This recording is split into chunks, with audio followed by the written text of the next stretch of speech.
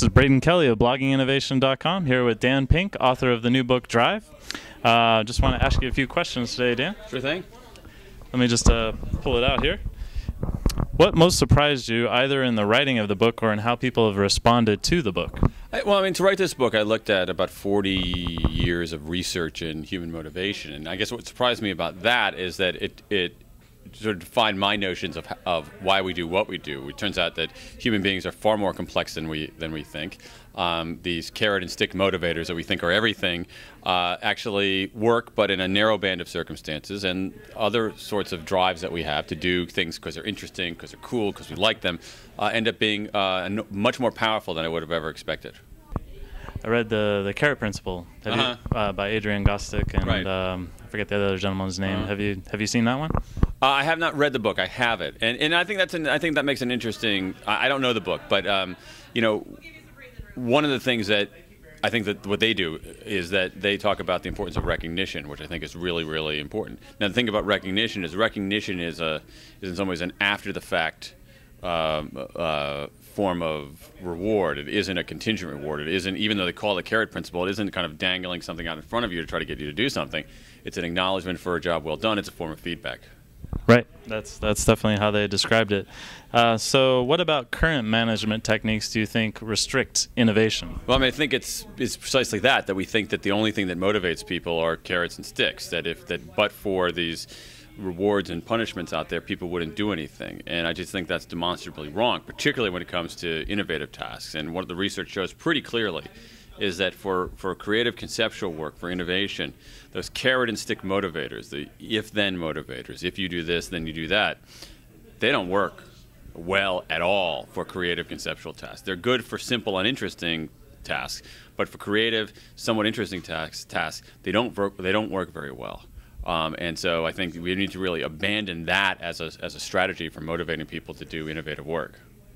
Okay, and so what do managers need to change then in order to increase motivation? I mean, one of them is simply not to do that, and the other one is to say for creative conceptual work, the real pathways to that is a sense of autonomy, so allowing enormous amounts of freedom, and you see this in a whole array of examples of a company called Atlassian that does something called FedEx Days, which is one day when people can work on anything that they want.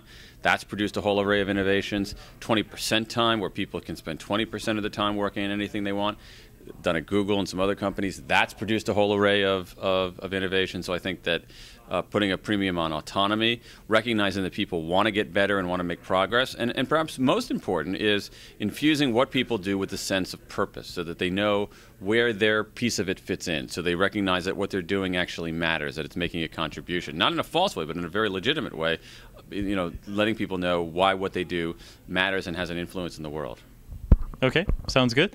And then, as you've launched the book and as it's out in the marketplace, is there anything that's come to your mind, an insight that now that it's done, it's in the can, that if you could add it right now, if it was possible, that you would like to sneak in? It's never permanently in the can because we can have. I would have fixed a bunch of typos that readers have found. One of the curious things about writing books where there's email addresses that people will find typos and send them to you, which is totally cool. So we fix them in subsequent editions. So I would have fixed those. I think that I might have, maybe in a subsequent edition of the book, make a slightly stronger case for what we were talking about earlier, which is recognition. I think that matters, and I think it matters not because it's a contingency, but because it's a form of feedback.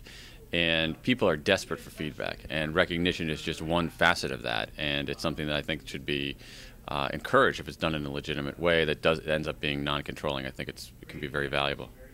Well, you did talk about that tonight, about how annual performance reviews or even biannual performance reviews are... Yeah, they're a joke. Yes, because... They're a joke. If you want to get better at something, you need feedback more than twice a year. It's just crazy to think that we would think otherwise. And so I like the idea of people basically taking back their performance reviews and doing it themselves. Yeah, well, hopefully people will think about that. So listen to that, and I want you to take your performance review back and do it yourself. Set your own goals and do your best to meet them. Right. So again, this is Braden Kelly of blogginginnovation.com and Dan Pink, author of the new book Drive.